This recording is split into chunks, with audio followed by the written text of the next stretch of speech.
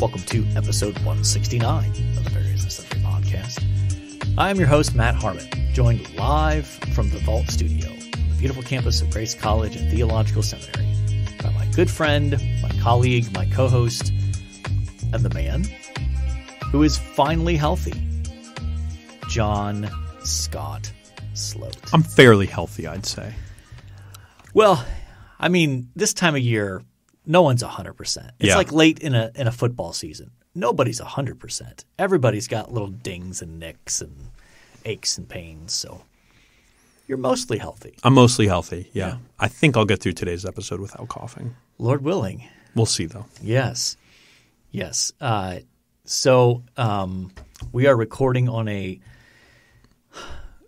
cold March Monday morning. Monday morning, yeah.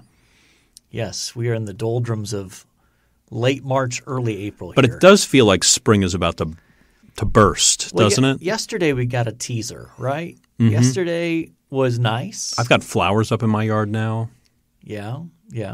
We've got a tree next to our garage that is always like the sign for us. Like when it blooms, and it blooms into flowers for like a week to 10 days. And then the flowers fall off and then the leaves come up. But that's sort of like the sign of, okay, spring is really here. Yeah. So, and also with the time change, obviously it stays light later. Isn't that nice? It is nice. It is nice. Though I don't enjoy necessarily driving to campus for my 8 a.m. class when it's still dark out. Yeah, that's true. Not a fan. But yeah, so you're back from your travels. You were in Ohio and Pennsylvania last week. I am. Yep. Drove all the way across both states, Ohio, Pennsylvania, got into Philadelphia and flew back. Met with people along the way, right. Of course. I didn't just drive for the heck of driving and flying back. Yeah. But yes. Were you pulled over by any police? Because I hear Pennsylvania, in my own experience, Pennsylvania can be a little bit dicey in terms of lower speed limits and a little bit more enforcement. Yeah, and Ohio, you get on the turnpike in Ohio, it is like – it's like the Autobahn. It is. It's like an open road. It feels like there's plenty of room. You can see for miles. Pennsylvania is very much like dipping in and out of mountains, going into tunnels. It feels a bit more like you're on a roller coaster. Yeah. Where Ohio feels more like you're on a drag strip, maybe. That's right. So you're just flying. And so, what kind of ride did you have for this? I mean, what were you able to rent? So I rented a one-way car from Fort Wayne to Philly, dropped it off at Philly, flew back, and I get to the rental car counter at the Fort Wayne airport, and I asked the guy. He goes, "All right, so I got a Ford Explorer for you." I was like, "You got anything more fun?" And he goes, "Oh, yeah, I do." And he named 3 muscle cars. And I said, "Which one would you take?" He goes, "Take the Dodge Challenger." Okay. And so I shot across in a 2-door muscle car that was very cool. So cool, in fact, that as I'm driving down the turnpike in Ohio, a guy pulled up next to me and told me to roll down my window, and he wanted to race. At which point I looked – I just sort of waved him on, and I started thinking like, I use cruise control. I am an old man driving down the road. I set it to 5 over and just go. But yeah, he wanted, and then I got to like the middle of nowhere, Pennsylvania. Yeah. And everybody came up to me if I was in a parking lot somewhere. "That's a nice ride. Where'd you get that?" And I'd explain it's a rental. I'd explain that I work for a non-for-profit. I then have to explain that it's a free upgrade and I did not pay extra on my not-for-profit's dime in order to get the car. Yes. That's good to clarify, since your boss, Nathan from Winona Lake, does listen to the program. Yes. No, I do not pay for upgrades. Okay. I just asked for them. Did you have to explain it to anybody that you met with? Like, "Oh, look at you. You're coming to ask me for money, and look at the ride you're pulling up." Every single one of them. Every single one of them. I have to apologetically make a joke about it and tell them. Yeah. I guess I did choose that car, but I asked for the free upgrade and they just gave it to me. Gotcha. Okay. All right. Well, yeah. What color was it? It was like a deep red, almost maroon. Okay. It was very cool. Yeah. It was fun to drive. And okay, be honest. Were there any moments where you took the cruise control off and kind of let it run a little bit? When I have to pass people, absolutely. Okay. Like if I have to pass a truck or something like that, absolutely. You bounce it up to 80 miles an hour and you lean on that pedal a little bit and you let it zip. Okay. All right. You let it roar. Okay. Felt good. If you would like to get in touch with the show and explain to John your own preferences when it comes to muscle cars and what he should rent next time, you can find us on Twitter at VNSPod. Email the show, variousandsundrypodcast@gmail.com. We're on Facebook. We're on YouTube. And we would love for you to leave a 5-star rating and a review on whatever platform you access the show. And I'm starting to get free upgrades. So if you have recommendation on cars that I should go with, let me know. Okay. Absolutely. Let's do it. All right, John, let's talk a little sports here. Obviously, the big story, March Madness. We are down to our Final Four. Wild. Arguably the craziest tournament. Yeah, the highest seed is a 4, I believe. Yes. I think there's a 4, 2 5s. And a 9. And a 9. That might be the highest total ever, like if you add them all together. I think someone was telling me maybe 2011 was higher because that year George Mason at 11? as an 11 or a 12. Yeah, I can't remember. And so that helps inflate the numbers a little bit. Sure. But 9. Yeah. I mean, getting to a point where – Have you heard of Florida Atlantic? I have, but just because of because of basketball. Okay. So, yeah, it's so Florida Atlantic, one of their best players is a guy named John L. Davis. And he went to high school at Gary 21st Century here in Gary, Indiana. Oh, okay. And so I watched him play in high school a few times. Did you coach against? No, thankfully. Okay. Thankfully. Okay. That would not have gone well. That dude was a bucket. So the Final Four is set. We've got Florida Atlantic, we've got UConn, we've got Miami, and we've got San Diego State. Now, San Diego State has had a good squad for a while. But never broken through to this point. That's right. That's right. They've always been a first, second round exit, it feels like to me. Yeah. UConn – traditional power, but has had some down years. It's been a few years since they've been this good. That's correct. And Miami. I don't think have they ever reached the Final Four? That I'm not sure about. Okay. I'm surprised they have a basketball team. I thought they were just football. Yes. So we got 2 from because Florida Atlantic is obviously in Florida. Yes. Miami, also obviously in Florida. San Diego State, California. Yeah. And then UConn. That's wild. I mean, we're talking sunshine coastal cities other than UConn. Yeah. Did you catch the end of the San Diego State? I did not. Game? No, I did not. Okay, obviously a controversial ending there. Did you see any of the highlights of that? Nope. Okay. So, score was tied. One of the San Diego State players drove the lane, took a shot. They called a foul on the Creighton kid guarding him. And it was one of those where it's like, well, I suppose by rule that's a foul. Yeah. But in a crucial moment here. They weren't calling the game that way for the whole game. Mm. And so, see, I'm not someone who's like, oh, it has to be so obvious. Like, a foul is a foul. Like, you just got to call it the same way, whether it's the first half or the second half, whether it's the first 2 minutes or the last 2 minutes. All you want as a coach and as a player is consistency. So you know this is what they're calling, this is not what they're calling. And so it's not that I'm advocating for don't call that foul there. I'm saying if it wasn't a foul in the first half, don't call it there either. Yeah. Like just be consistent about how you're officiating the game because players and coaches adjust over time to how the game's being officiated. And he hit his shots and won the game. Made one. Missed the first one. So you can imagine all that pressure sitting on him. Yeah. So that was interesting. And then Yeah. We should check the bracket. Have you checked the bracket standings for the podcast here? I have. So out of 38 entries, no one has their champion left. Yeah. And there's only 2 teams that have a team in the Final Four. There's only 2 brackets that have a team in the Final Four left. Yes. Do you know who those are?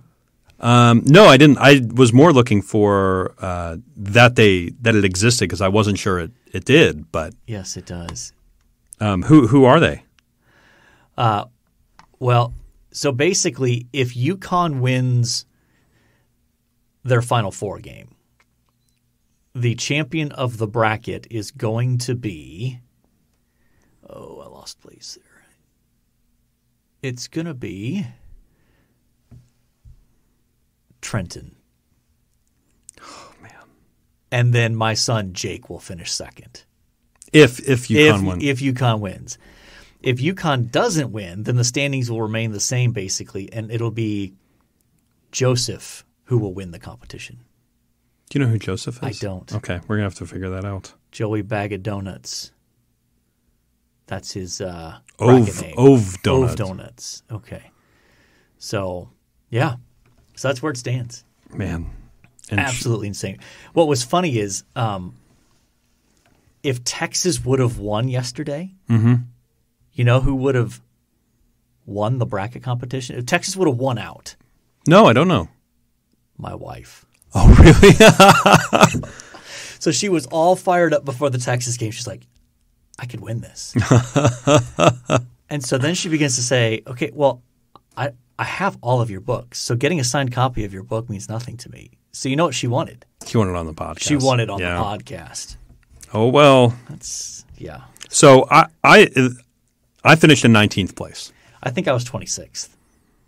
Okay. So we did not have a good showing this year, you and I. No, we did not. We did not. Mm. So I have to imagine that the ratings will be poor for the Final Four and the championship. Because there's not a blue blood. There's not a blue blood. Other than sort of UConn. Yeah.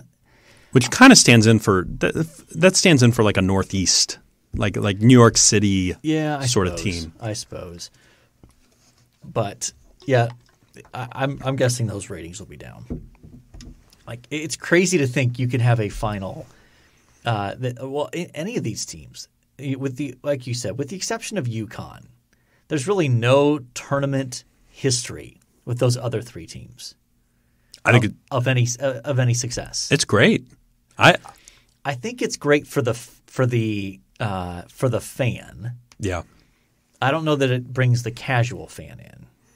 You think you need a Christian Leitner to hate in there? I think you need a big player, and I think you need a brand name. I think. I don't know. By the way, I don't know if we mentioned this last week, but Rick Pitino. Did we talk about this on the pod last week? I think that might have broke after we recorded, but where's he going now? He is joining St. John's. That's right. Did we talk about that in the pod last week? We might have. We may have talked about it the next day, maybe. That could have been. I don't remember. I don't know. I have a hard enough time remembering what the rest of my day is going to take. Well, I think it was last week. We talked about AI last week, didn't we? Yes. And then we talked about how Turnitin, the sort of plagiarism software, does not have a way to detect AI-generated content. That's right. And then I think it was the next morning, Tuesday morning, I woke up, saw that I had an email from Turnitin, and it was rolling out their beta detecting AI-generated text. And I saw – did you watch the little video that – I did not, where the guy explains – it kind of shows an example of here's what I wrote. I wrote this. Here's what ChatGPT wrote, and then kind of ran it through the system, and it shows like, yep, that's okay. That's clearly AI generated. And then he did a paragraph where it was, I changed some words and some phrases, but basically took what ChatGPT gave me, and it highlights it as a maybe. Like it gives you a like, this is a little suspicious, but we can't be confident that it was AI generated. Yeah. So looks promising. That's great. So anyway, back to sports here. NBA regular season is very close to being over with. Playoffs probably start next week. Is that right? Ish. I think that's right. Yeah. Knicks are a 5 seed. They'll take on the Cavs. Yep, I think that looks like it's pretty solidly locked in. Did you see in terms of actual standings? Yeah, the Knicks have 2 games on the Nets, and then the 76ers have 2 games on the Cavaliers. Yeah, so that looks like that's pretty set in stone, I think. Well, and there's a pretty big gap. Like the Cavs are 5.5 games ahead of the Knicks. So there's no way that's flipping. No. I mean, the Cavs are going to have the home court advantage there. Looks like, 6 games left in the season. So I suppose theoretically it's possible, but incredibly unlikely. Yeah, and then in the West, again, you still got that log jam between 4th and, 11th, basically. Well, 4th and 10th. So the Suns are in 4th place, and they are only 2.5 games ahead of 10th place Oklahoma City. Who's on the Oklahoma City Thunder right now? I don't know that I can name a player. I don't know that I can either. No, I think what's interesting is Dallas has dropped. Yeah, they're out of it. As of now, they're out of it. Now, they're only a game back. They would be a game back of – yes. So they're a game back at the Thunder to get into the play-in tournament. Yeah, just a weird – which is weird after the Kyrie trade. Yeah, but I think – I don't know that he and Luka have played a lot together at this point so far. Yeah. But it'll be weird. I think the playoffs will be pretty wide open.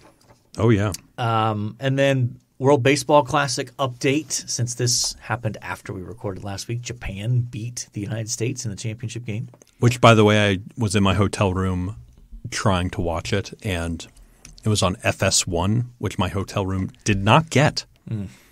So I was not able to watch. It ended about the most perfect way possible. I didn't see how it ended.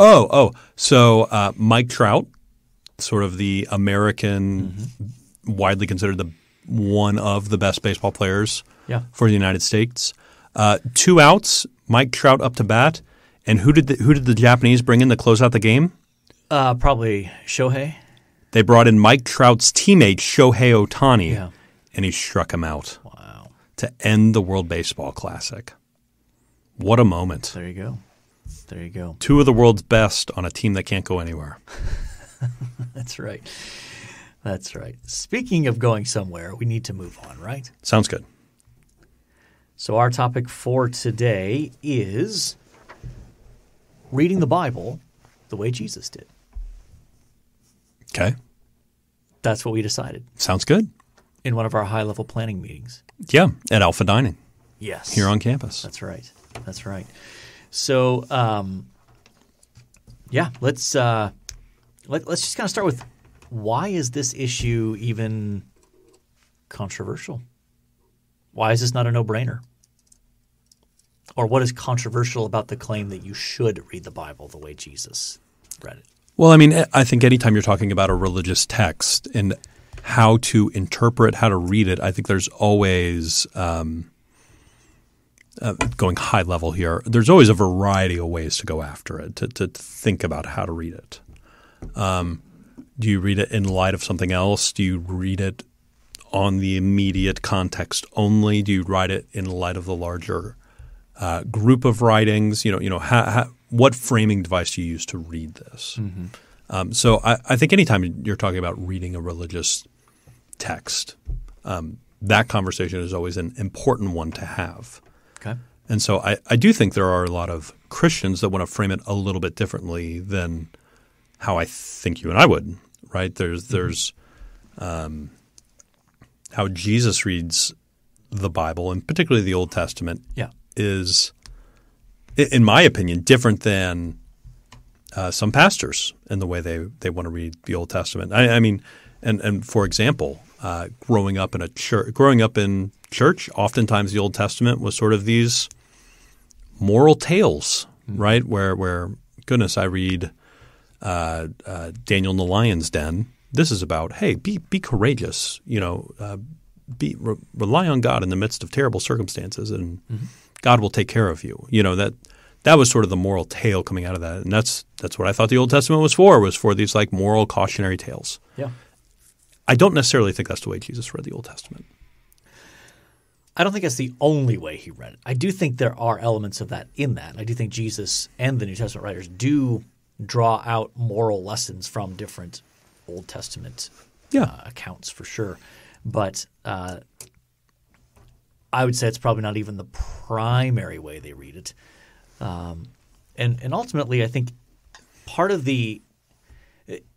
as I try to think about how do you frame this issue so people can grab onto it, I would start by saying it seems as though when Jesus interprets the Old Testament, he goes beyond what the intended meaning of the human author suggests or indicates. I'm trying to frame that very neutrally without sort of tipping my hand which direction. Sure. But I think that's a fair way of probably framing that, to say that that if you read what the Old Testament author communicates, and then you see how Jesus interprets the text, and as well as the apostles after him, at least a few times, I'd say maybe even often, you go, I don't know that a straightforward reading of that Old Testament text would get me there. So do you have an example or a passage that you naturally think of from the New Testament where Jesus or perhaps one of the apostles goes, hey, here's this text from the Old Testament. Here's how I'm interpreting it. And you're like, oh, that doesn't seem to line up. Mm-hmm. So, one of the more obvious examples in my mind is in Matthew 2, where Matthew lays out after the birth of Jesus, Herod the Great is trying to eliminate all of the recently born boys in Bethlehem. So Joseph and Mary and Jesus flee down to Egypt, and they remain there until Herod dies. Mm-hmm. And then they come back out of Egypt. And so Matthew 2:15, Matthew notes something like, this happened to fulfill what was written in the prophet, out of Egypt I called my son. Like, okay. And you realize, oh, that's Hosea 11:1. Let's go back and look at Hosea 11:1. And you see that's not a direct promise. It's a historical description of what happened to Israel. So in the Exodus. In the Exodus, yes. And so Matthew looks back at a historical description of what happened to Israel being brought out of Egypt. And he says, Jesus coming out of Egypt and into the land fulfills that. You go, I didn't realize there was something to fulfill there. Yeah. This seems to just be a description of what happened, not necessarily looking forward. Exactly. And so I think you've got that as an example. Another example is in Matthew 12, where Jesus is asked for a sign, and he basically says, the only sign you're getting is the prophet Jonah. And he says, essentially, just as Jonah spent 3 days and 3 nights in the belly of the fish, so also the Son of Man will spend 3 days and 3 nights in the depths of the earth. And that the men of Nineveh will rise up at the judgment and condemn this generation because they repented, and you guys aren't.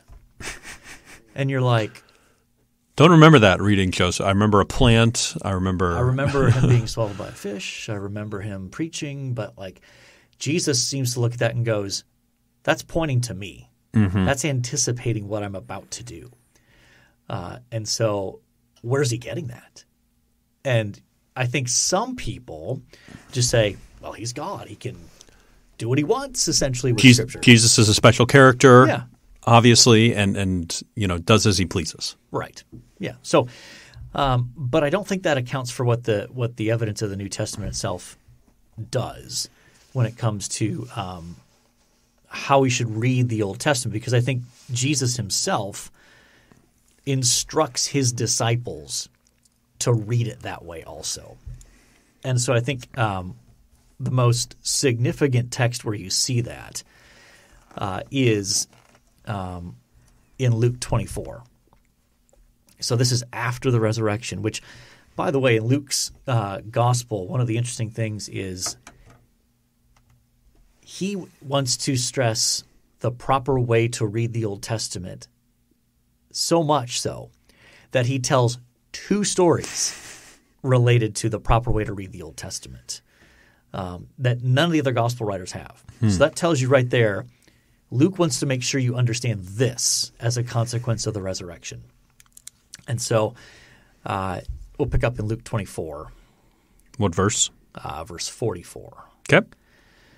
And we'll go through verse 49. So this is Jesus has appeared to the disciples hiding behind closed doors in Jerusalem. Then he said to them, "These are my words that I spoke to you while I was still with you, that everything written about me in the law of Moses and the prophets and the Psalms must be fulfilled." Side note, that's a way of referring to the entirety of the Old Testament, the three portions of the Jewish breakdown of the Old Testament. Then he opened their minds to understand the Scriptures. That's important.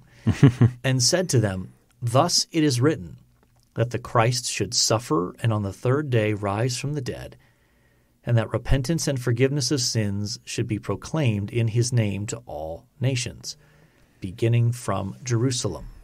You are witnesses of these things. And behold, I am sending the promise of my Father upon you, but stay in the city until you are clothed with power from on high."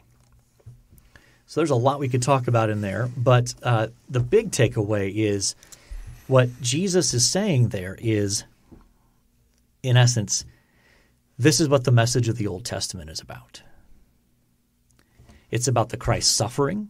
Mm-hmm. It's about the Christ rising from the dead on the third day, and repentance and forgiveness being proclaimed to all the nations. That's his summary of the Old Testament. And it's striking because that verse 46 there begins with, Jesus said to them, "Thus it is written." And almost every place in the New Testament where you get a "thus it is written," you get a direct quotation from the Old Testament, but not here. Here you're getting a summary of the entire Old Testament. Yeah.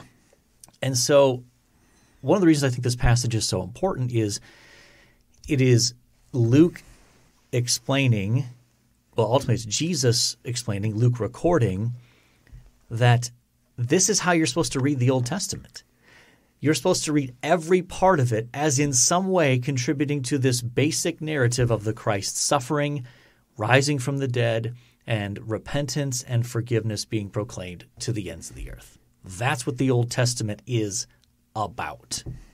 Every piece of it in some way relates to that basic plot summary, we could call it that. And so I think, to me, that's one of the decisive sort of summary statements of how Jesus read the Old Testament and how he's now instructing his followers to read the Old Testament. So let's go in a little bit. So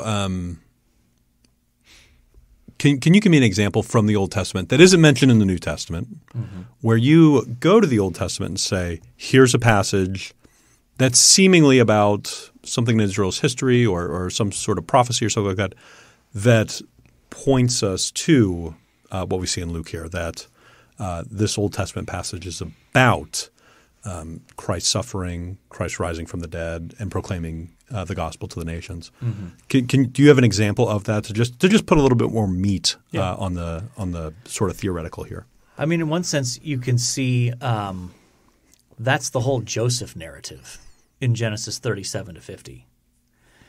That when you think about, Joseph is left for dead by his brothers and presents I mean, they trade him into slavery, but essentially he's dead to them. Sure. And basically tell his dad, we found his cloak. It's got this blood. Oh, no. Something must have happened to him. I'm just putting two and two together here, Right. but Right. So as far as Jacob's concerned, he's dead. Joseph is dead. And so and then Joseph goes off into Egypt, obviously.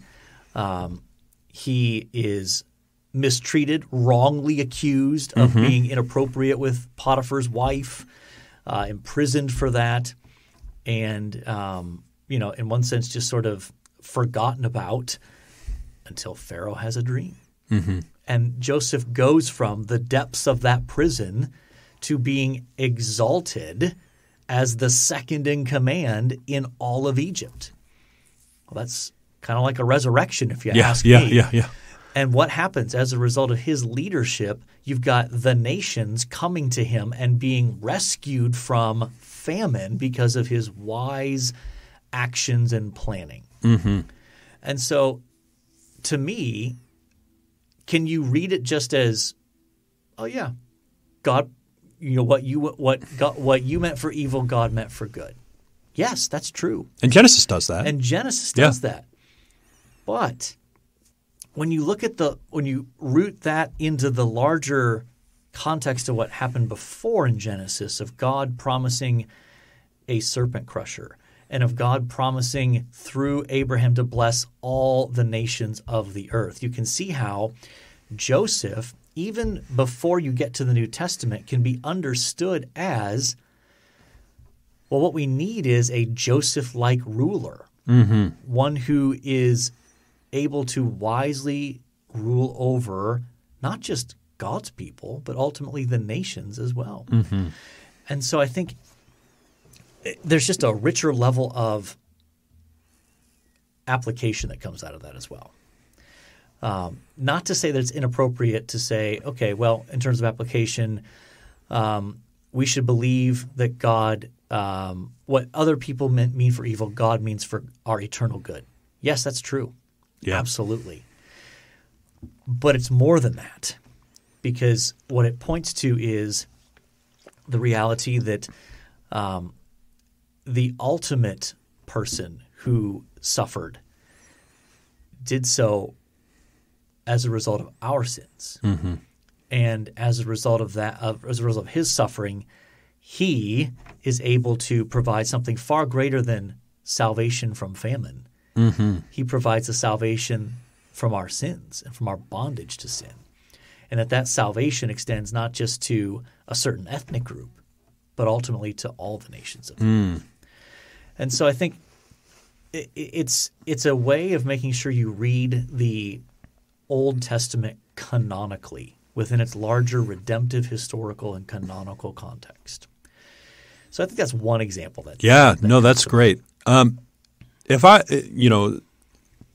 for me, when I came across this idea, I think I was in seminary. I think I was in your New Testament theology class, which, let's be real, your New Testament theology class is basically this topic on steroids, right? Is that a fair assessment? That's one fair way of looking at it. Yeah, that's true. But a combination of doing this, and then in the midst of that class, we went to the Gospel Coalition that year, where this was the topic, preaching Christ from the Old Testament. And we can put it in the show notes, but I'd encourage everybody to go back and listen to those sermons, listen to those workshops from that, because that was, for me, was incredibly formative. Yes. And one of the better gospel coalitions out there, I think so. Is that a fair statement? Yeah. I mean, I still remember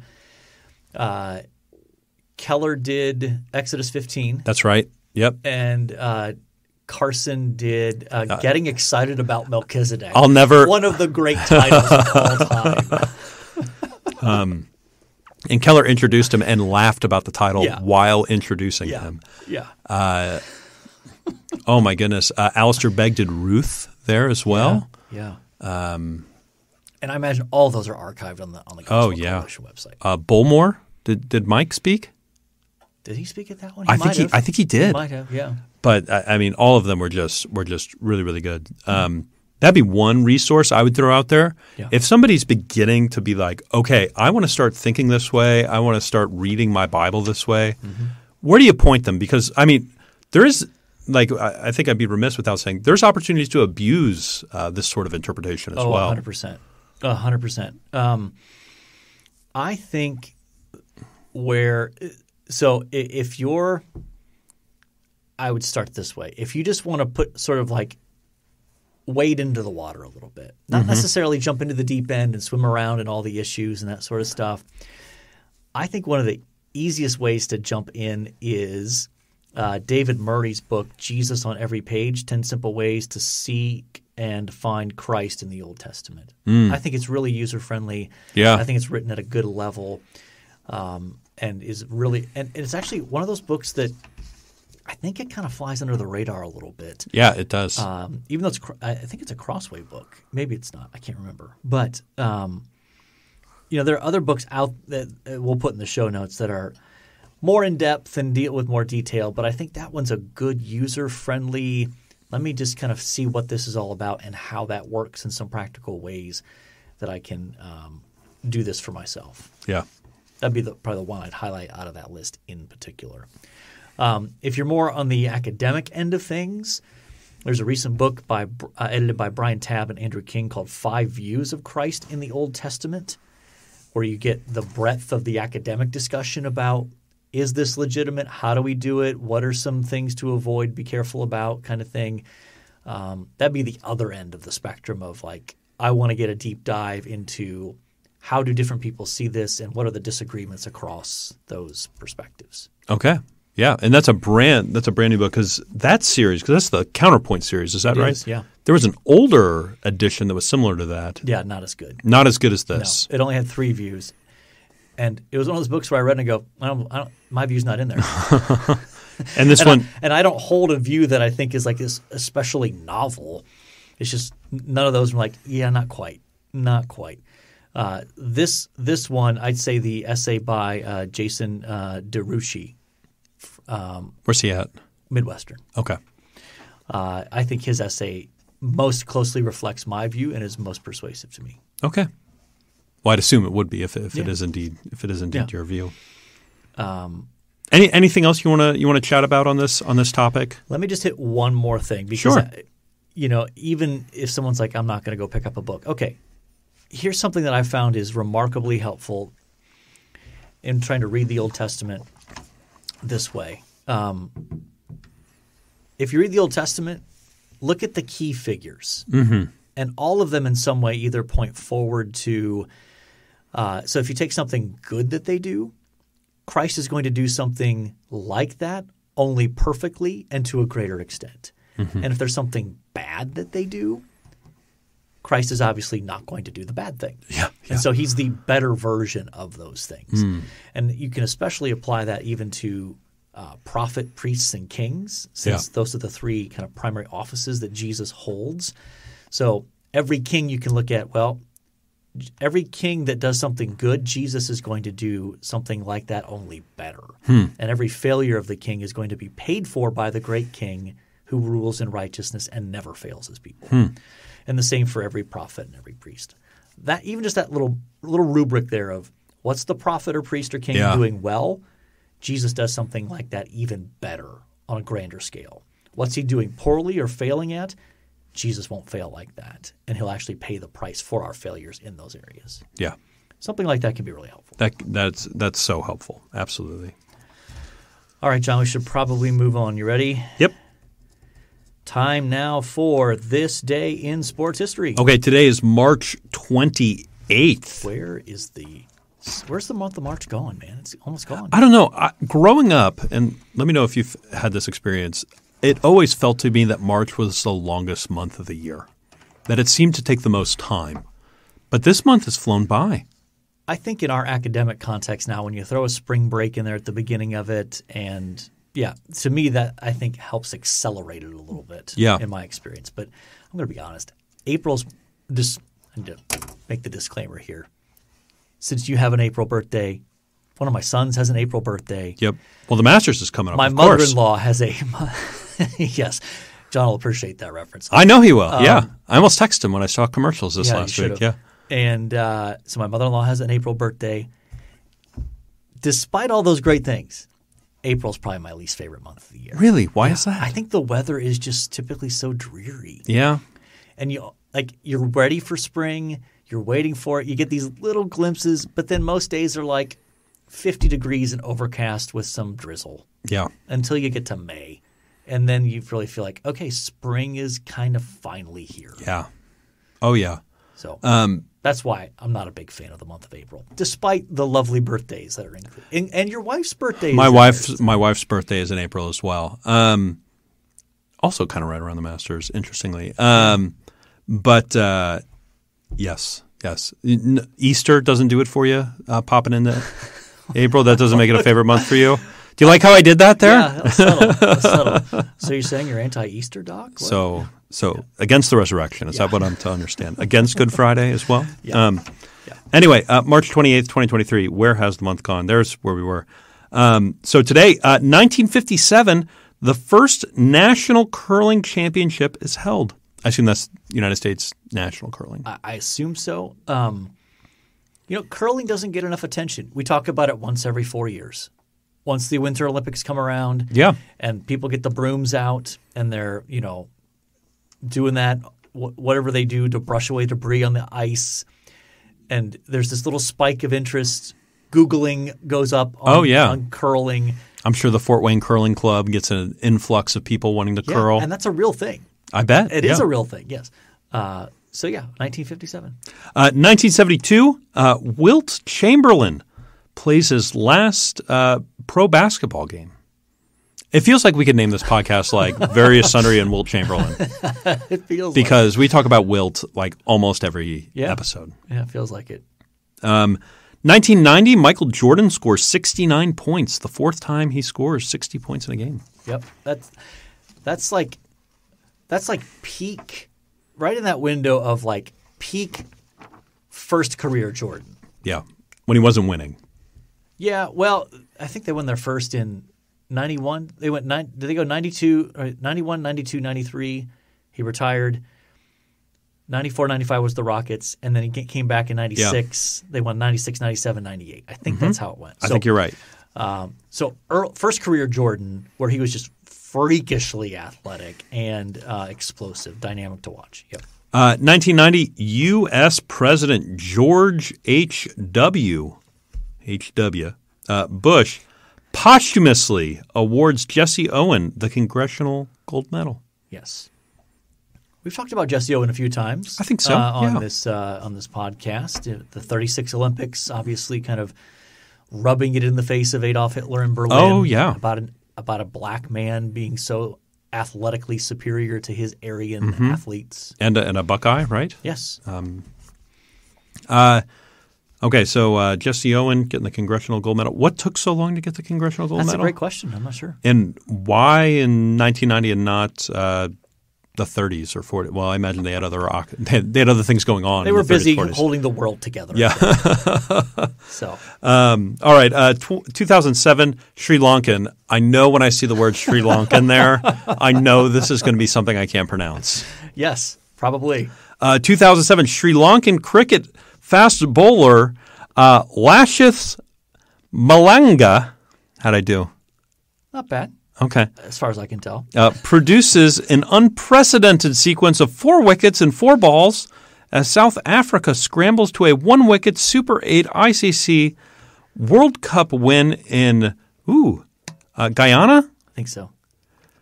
So, did you understand anything in that sentence besides the geographical references? I did not understand scrambles to a 1-wicket Super 8 ICC and the 4 wickets and 4 balls. I did not get either. I understand unprecedented. Good. Sequence, I also understood. Yeah. Okay. But that's about it. Yeah. Yeah. So the pickings were a little slim for today. Do you have a preference? I think we should scratch off Wilt Chamberlain. We mentioned him enough. We also mentioned Michael Jordan quite a bit too. Yeah. Okay. So that leaves us with either – I feel like we've done Jesse Owens too. A couple times. Not as much as True. Wilt or Mike. I mean, I'm going to be honest. I'm kind of leaning towards Lasith Malinga. Lasith, just to put it in the show title? Yeah. Okay, yeah, that's fine. Okay. Cricket it is. But we're having an expert on to explain cricket to us. Lord willing, we're working on it. Yeah. Right? That's on the to-do list? I mean, yes. I am hopeful that our summer read and our interview with that author, that he will be able to Can we do a second bonus episode that's just cricket material? Okay. I'll have to see if he's up for that. Okay.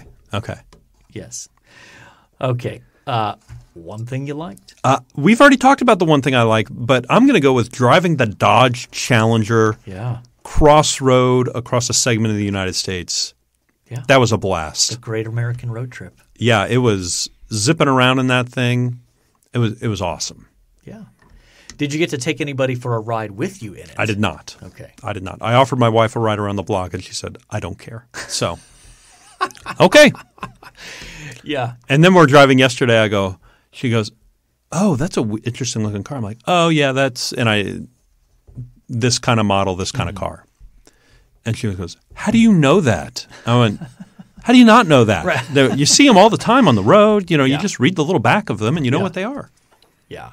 So she does not care about cars. Yeah. I'm sort of a middle-of-the-road person when it comes to knowing and being interested in cars.